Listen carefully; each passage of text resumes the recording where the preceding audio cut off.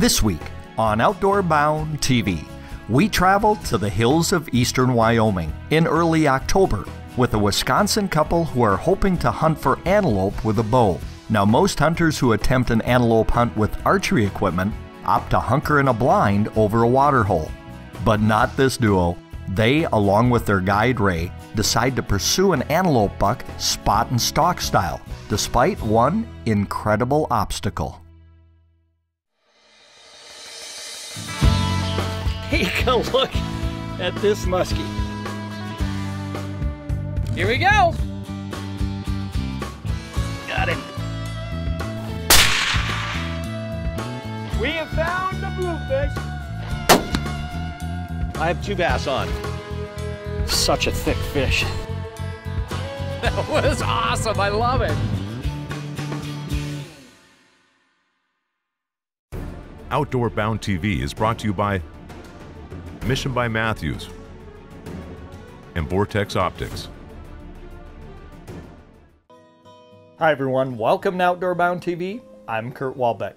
On this week's show, we travel to the state of Wyoming for an early October antelope hunt with a Wisconsin couple who, well, let's just say they met by accident.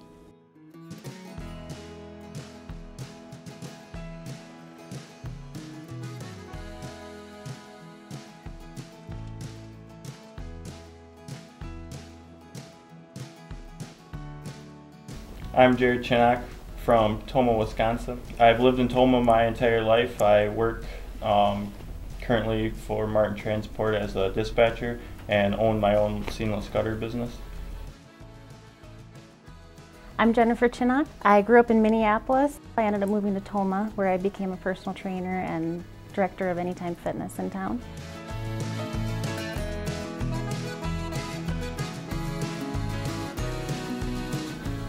One of the things I like to do is hunt.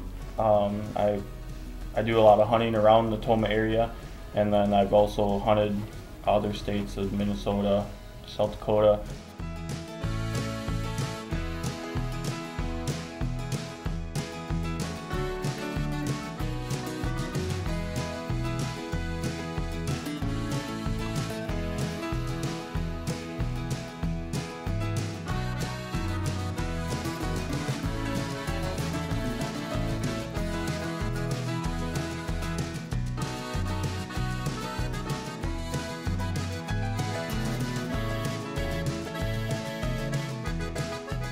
Get up in the morning, we drove around looking, glassing for antelope, and finally we found some in this alfalfa field that looked like a couple nice ones. So I, being my stubborn self, I decided I wanted to stalk up on them and try and shoot it with my bow. And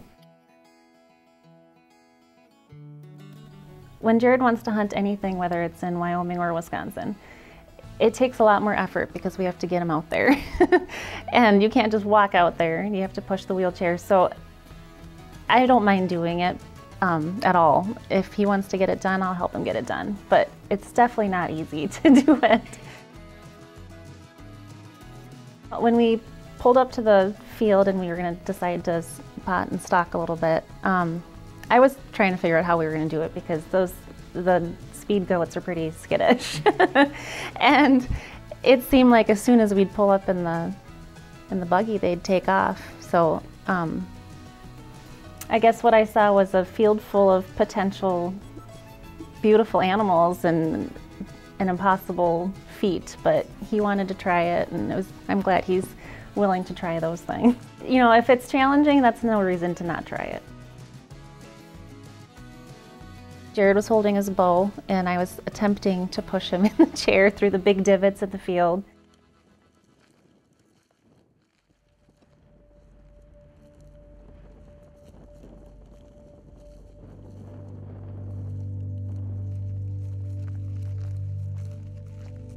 yeah, so when we first started, in the back of my mind the whole time I'm thinking like, this isn't gonna work. You know? I'm like, well, we gotta at least try. Part of that was because the drive of wanting to make it happen, because Ron was like, just shoot him out of the back of the truck. You know, and I didn't want to do that. But then getting out there, and the further we got out into the hayfield and using the the pivot as to kind of break up our silhouette and everything like that.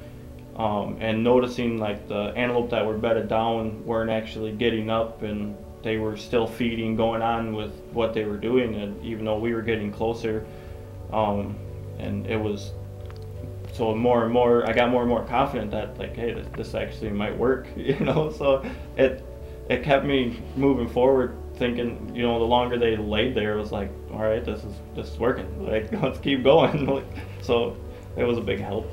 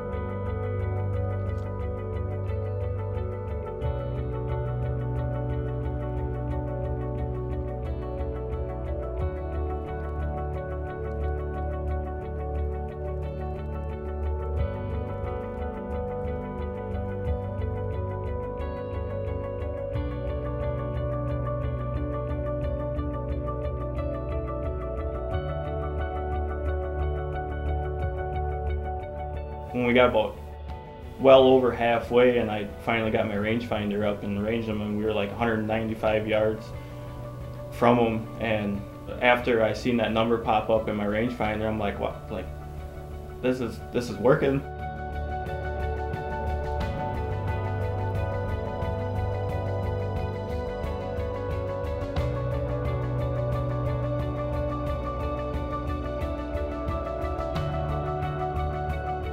Even though we're using this like little decoy, and I got my big wheelchair out here, I didn't think it was, you know, we'd be able to get that close to them. And we're using the wheels on the pivot. Like, all right, we got to this set, we'd hang out there for a little bit, kind of watch them, let them calm back down if they seemed like they were getting a little nervous or something. And then we'd kind of look at each other and be like, oh, we made it to this set of wheels, let's try and make it to the next one. So that's what we did. We didn't make it quite to the center of the pivot. We didn't get in bow range. We got about 100 yards from them, and the one bigger buck of them got up and started making his way off the field back up onto the hillside, and all the other antelope decided that once he got up and started walking off, they were going to follow him. And so we decided that we gave it all we had, and we'd go back and have some lunch and try it in the afternoon.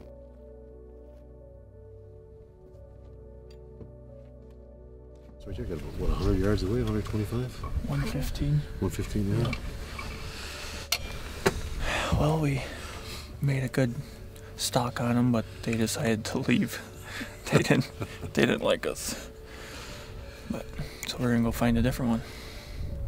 Hopefully. Try again.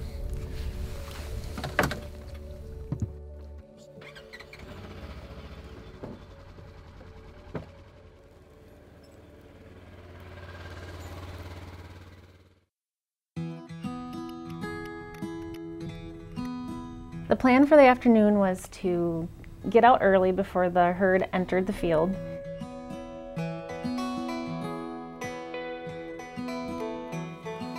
Set up camp in the middle of the pivot and try to kind of hunker down and camouflage ourselves in there so that we could be there before they move in.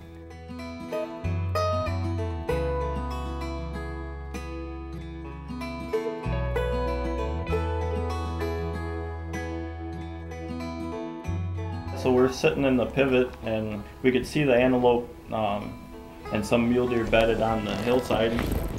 And, you know, it goes through your mind, it's like, are they ever gonna come back out here, you know, stuff. So, but then finally, all it takes is a couple out there to get up and get hungry, come out, and they just start pouring out single file. And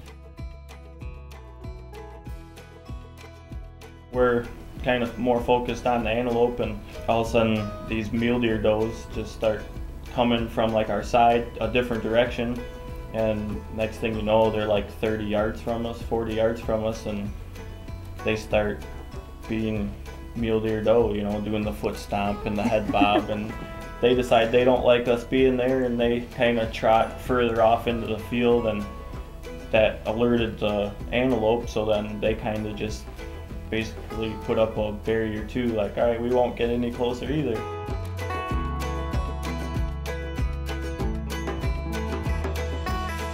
It was disappointing to be underneath the full moon out in the middle of Wyoming. It was the perfect setting. We thought we had hatched out the perfect plan, got out there early.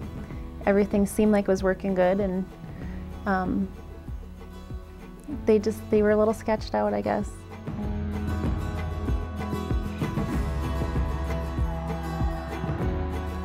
We seen some nice antelope bucks out here earlier this afternoon, so we decided we'd come sit in this pivot with the bow and see if we could get one to come in the bow range. And they knew we were here, I think, and they kept about a 200 yard distance from us. So we'll try again in the morning.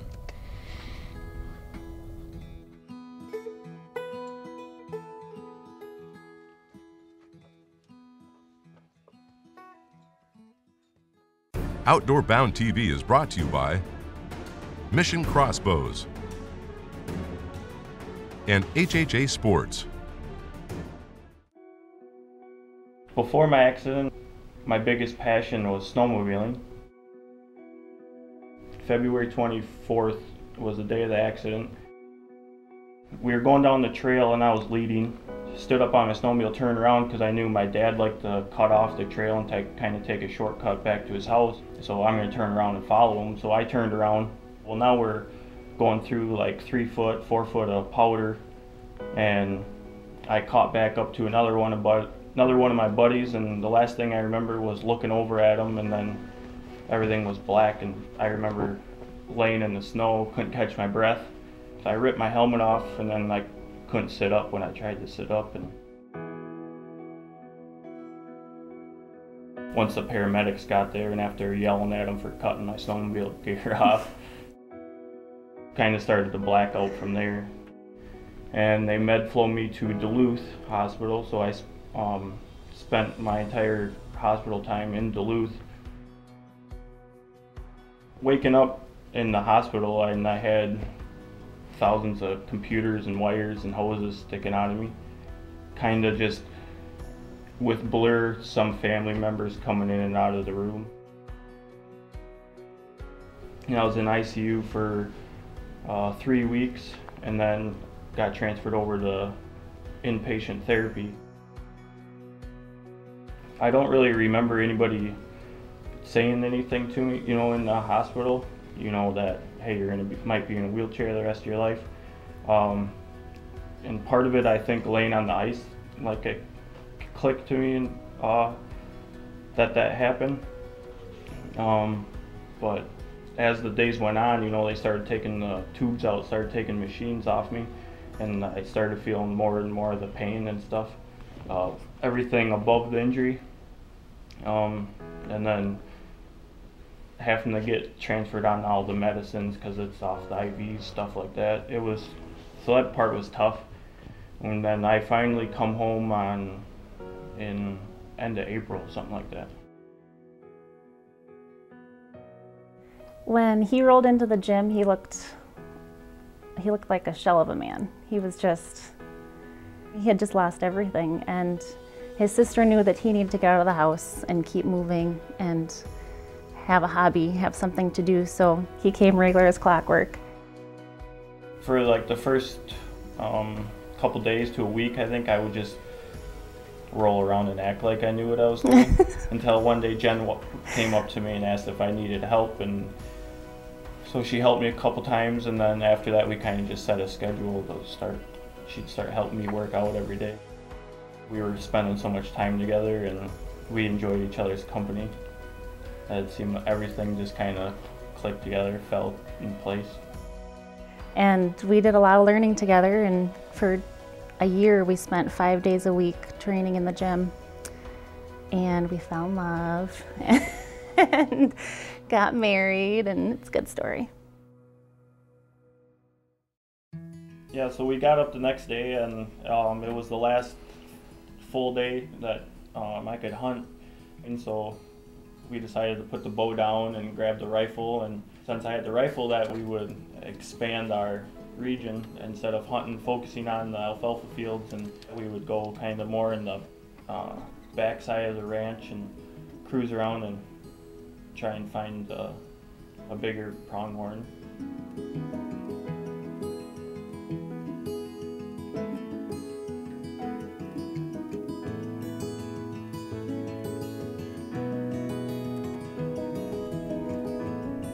We're just cruising around in the side-by-side looking for antelope, and we come across the mule deer, and we're all kind of in awe, you know, just a couple days prior, like I shot what everybody thought was one of the bigger mule deer ever shot on the ranch, and here are these 3 really nice mule deer laying on this hillside sunning themselves, and we're watching them, and all of a sudden, out of nowhere, here comes a couple antelope running over the hill, running directly at us.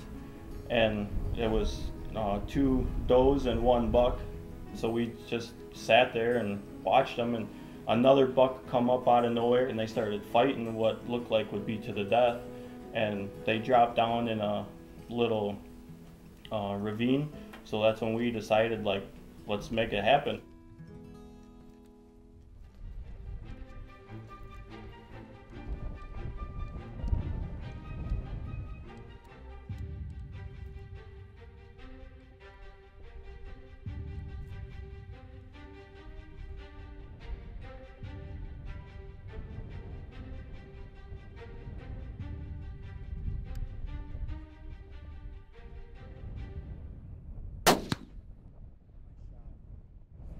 Good job, babe.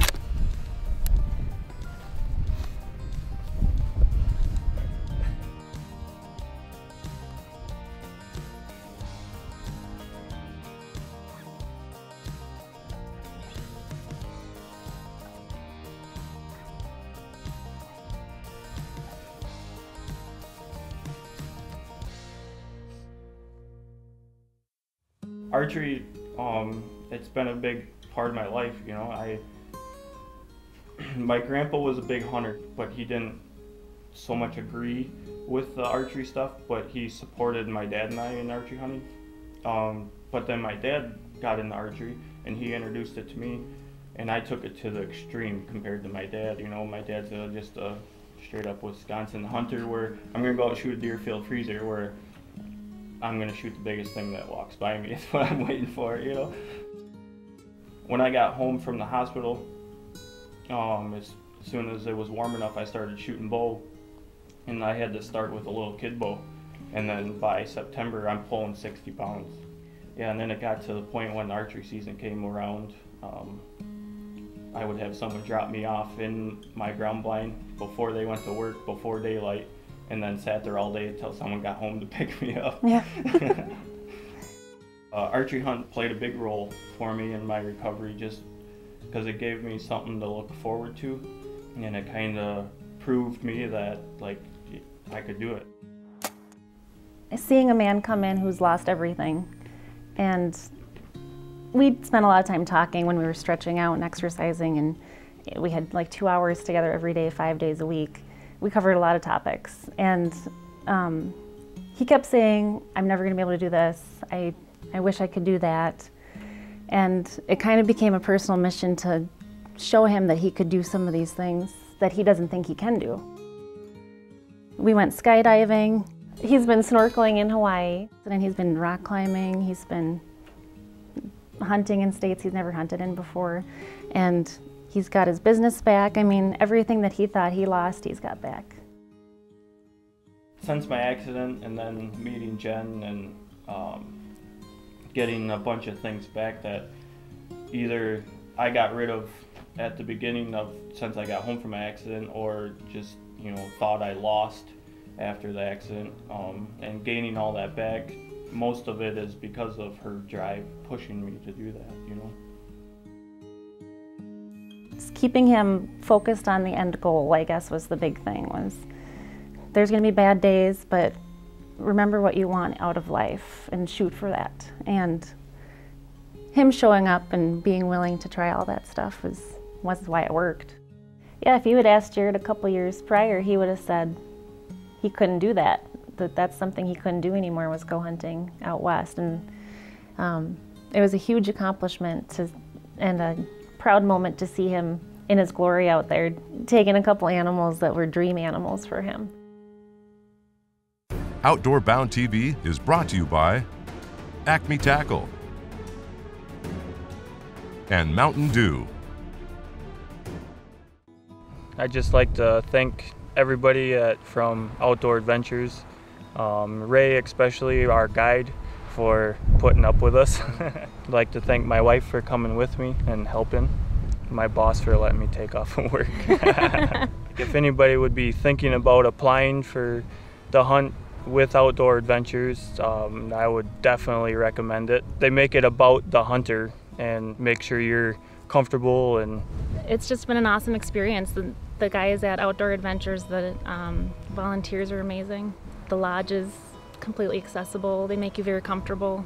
They take really good care of you, feed you good. Well, that's a pretty cool story. But fortunately for Jared, that's only one chapter. He was just recently included into a trial at Mayo Clinic in Rochester, Minnesota. Let's check out that story.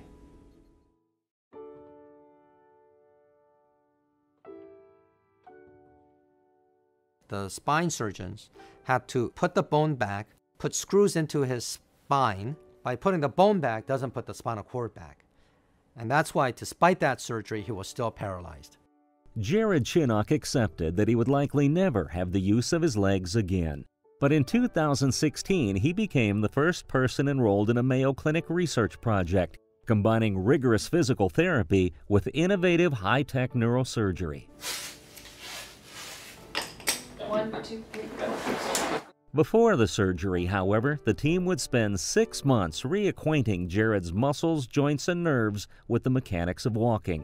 A special treadmill and harness system played a key role. A lot of his body weight is offloaded, and therapists and trainers and kinesiologists are kind of moving his limbs through a repetitive pattern, using a very standardized rehab approach. But the physical therapy is necessary to get the muscles stronger, because remember, because this patient has been paralyzed for 3 years, there's been atrophy. And so we do need to get the muscles firing again. While there are no promises, there is hope. I always think about walking. I mean, who wouldn't, I guess, if you did before and there's chance that you could. Yeah, of course you're gonna think about walking again, you know. To allow Jared's spinal cord to once again signal his legs to move voluntarily, Dr. Kendall Lee surgically implants a small computer-controlled stimulator. The device is already FDA approved for treating pain and was granted special approval for this clinical study. The electrode's many contacts are very carefully positioned inside the vertebrae, between the bone and the spinal cord, below his level of injury. Called epidural stimulation, mild electrical current is directed to the specific nerves needed to activate the muscles. It definitely feels like science fiction. Without the stimulator activated, Jared was still at the mercy of his injury, but once switched on, the response was immediate. The first day they turned it on, it was almost mind-blowing, because it was like right away I was able to move my toes. Something I haven't seen in a while, you know. We're really excited because our results went beyond our expectations. Okay, we're at 5'8" right now. A remote wand allows the stimulator beneath the skin of Jared's abdomen to be fine-tuned. Adjustments to electrical signal strength and the areas of the spinal cord being activated bring even greater progress. This has really set the tone for our post-surgical rehabilitation, trying to use that function to drive even more return of function. We're now in the process of training this patient to see whether or not he can have what's called stepping motion. Can he step? Lift the leg, kick the foot out. Lift the leg, kick the foot out. That's pretty much what I'm saying to myself every step. We're collecting quantitative measures so that we can get some real evidence about what's changing, if anything, during the rehab. If what they learn could help others, Dr. Lee says the potential population that could benefit numbers in the millions, and not just by getting them on their feet again. We're now looking at, can we help these patients, not only volitional movement, but other autonomic functions, such as bowel, bladder, and sexual function. Jared says because his core strength has improved, his balance seems better. He's amazed to see muscle mass returning to his legs, and he welcomes any improvements in function that reinforce his independence. I tried to adapt and figure out how I could do everything I did before the accident. And I just kind of took it as it was, and like, I'm not going to let it slow me down. If I am able to walk again, it's definitely going to be a plus. The unknown is good because it's possible, it's always possible that that may happen. As far as Jared is concerned, that's a shot worth taking.